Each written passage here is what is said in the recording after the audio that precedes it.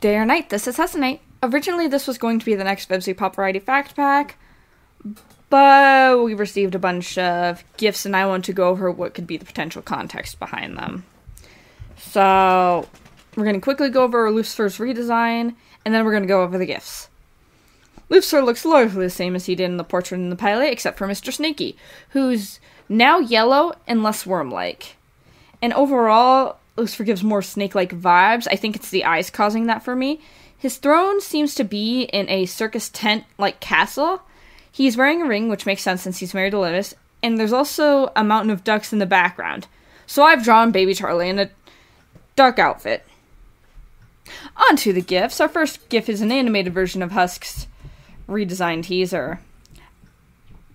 I imagine most of these gifs take place in either the theme song or the first few episodes, just because that's the nature of teasers and trailers.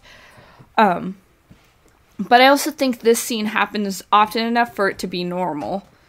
Now, specifically, this scene could take place in a reanimated or reimagined version of the pilot, as the pilot was meant to be the first episode of Hazbin Hotel.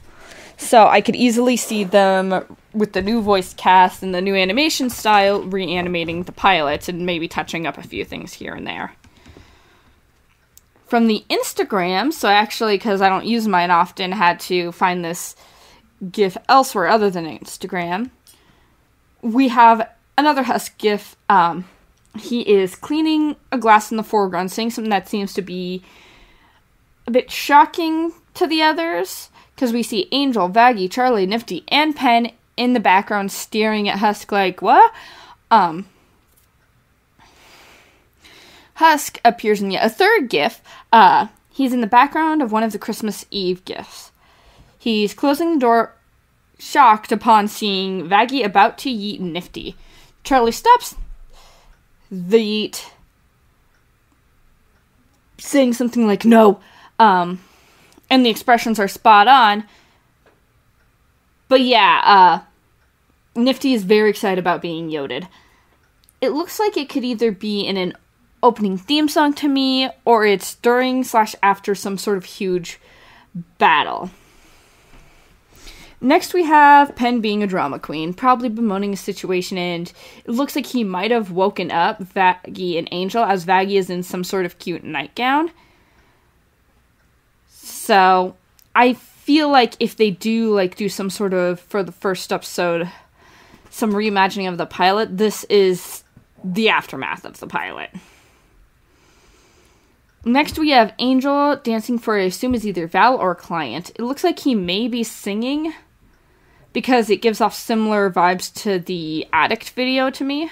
But I think it's non-diegetic, meaning even though we can hear music, I don't think that whoever's watching him can hear him singing. I think this is happening in his mind or just for the viewers.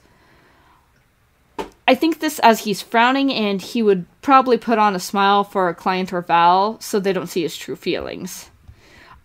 Also, I think this is an early musical number in the season, and I'm excited for it. I hope that's what it is.